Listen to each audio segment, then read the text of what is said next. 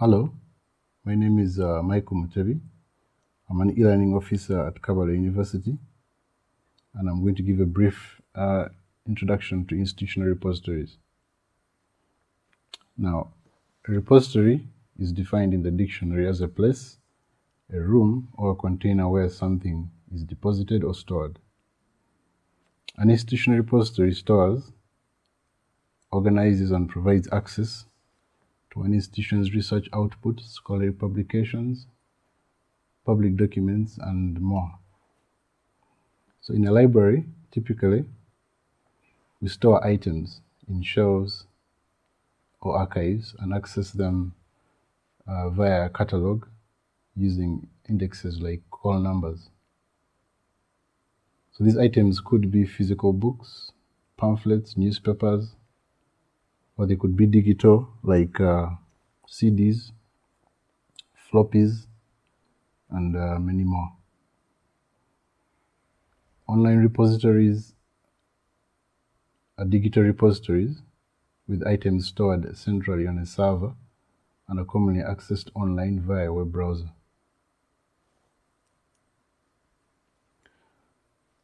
Some advantages of digital repositories: they are easily accessed by users who are distributed geographically.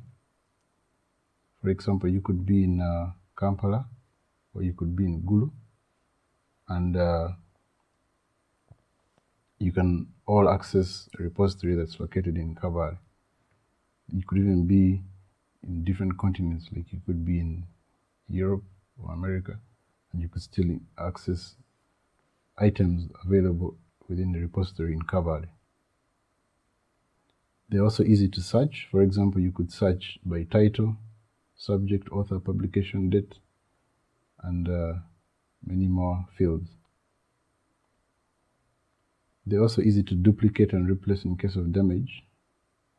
As you know, duplicating books is expensive and it also takes time. But duplicating digital items is just a matter of copying, making a copy of it a digital copy, which is instant, almost instant. Online digital repositories are accessible by web crawlers and search engines, and this accessibility is the major criteria for university rankings. We're going to look at Google Scholar and how Google indexes repositories to make this point clear. So we have several digital institutional repositories. Some are free, some are paid for. Most of the popular ones are actually free and open source. We have, for instance, DSpace, ePrints, Dataverse, and OJS. Those are software platforms which are incidentally all are free and open source. Then we also have online platforms like ResearchGate, Academia, Biomed Center, and more. Now the software platforms are, you have the ability to download the software and install it on your own server and have it running in your own data center. For the online platforms, they are hosted by a company like ResearchGate or Academia, and you can subscribe as a researcher and have your research profile, and you can also attach your research and have it in their repository. Our focus at this point is the DSpace software platform. Now, DSpace is free and open source. It's an online platform solution developed by MIT and HP Labs. MIT is Massachusetts Institute of Technology, and HP Labs are the guys that make the computers and printers, HP. DSpace is the institutional repository of choice, institutional repository software of choice for Kabale University.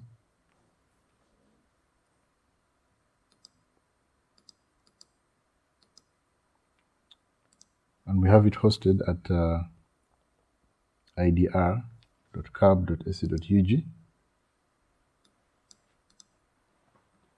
This is how it looks like.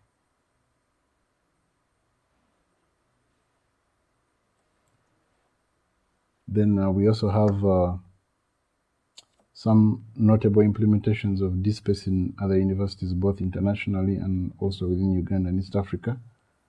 We've got MIT using DSpace.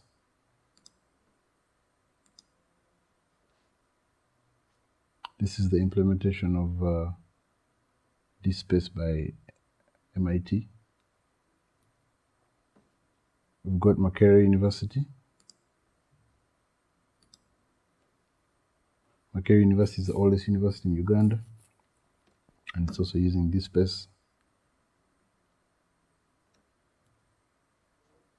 We've got the University of Nairobi, which is also the biggest university in Kenya, also using DSpace software.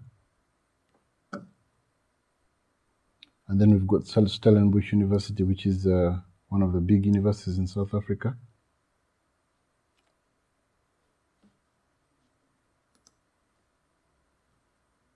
Its repository is called Sun Scholar, and it's a very popular repository. These are champions of DSpace. I've got several others all over the world using DSpace.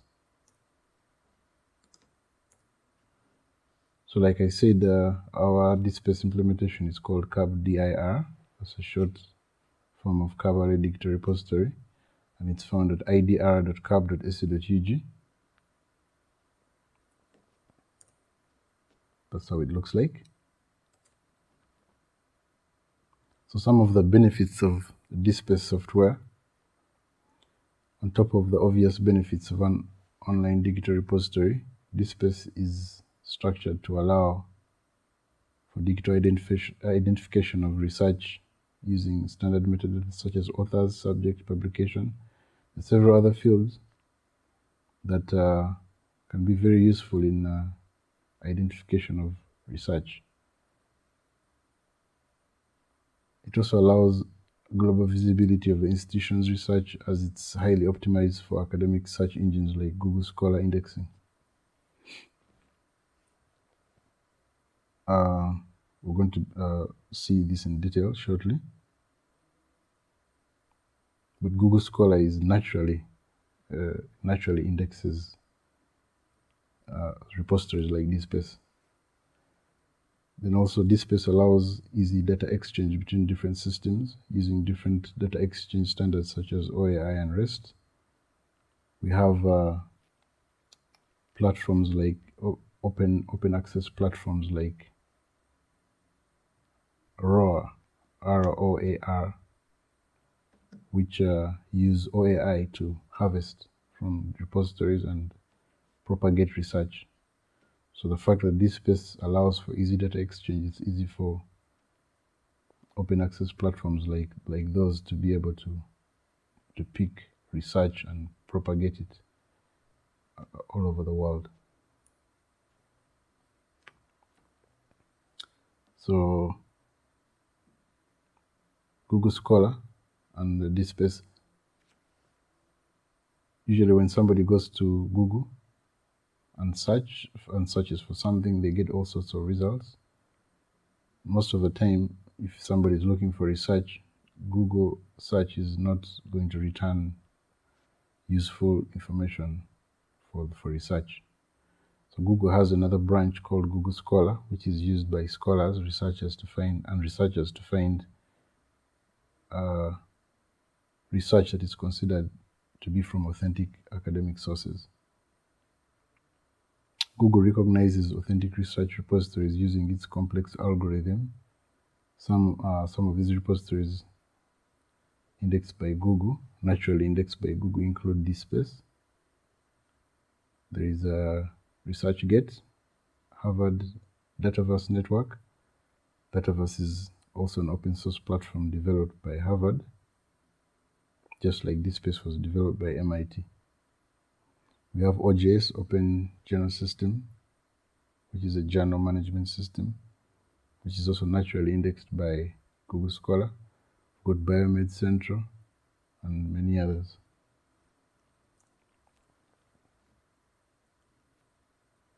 So With Google Scholar, if you have a Google account, you can have a Google Scholar profile. And if you have your research in any of the repositories, which is considered an authentic research source, like DSpace, what the Google search engine does is that it indexes your research and it's available on Google Scholar. So if you have research on, for example, the Kabale University Repository or Makerere Repository or any university using DSpace or any other authentic repository, Google Scholar will be able to pick up your work and have it available for researchers to find. As you can see, just by typing my name here, I get suggestions of research that could be mine. And if I have my work on DSpace, chances are I'll be able to find it here and add it to my Google profile. Thank you very much.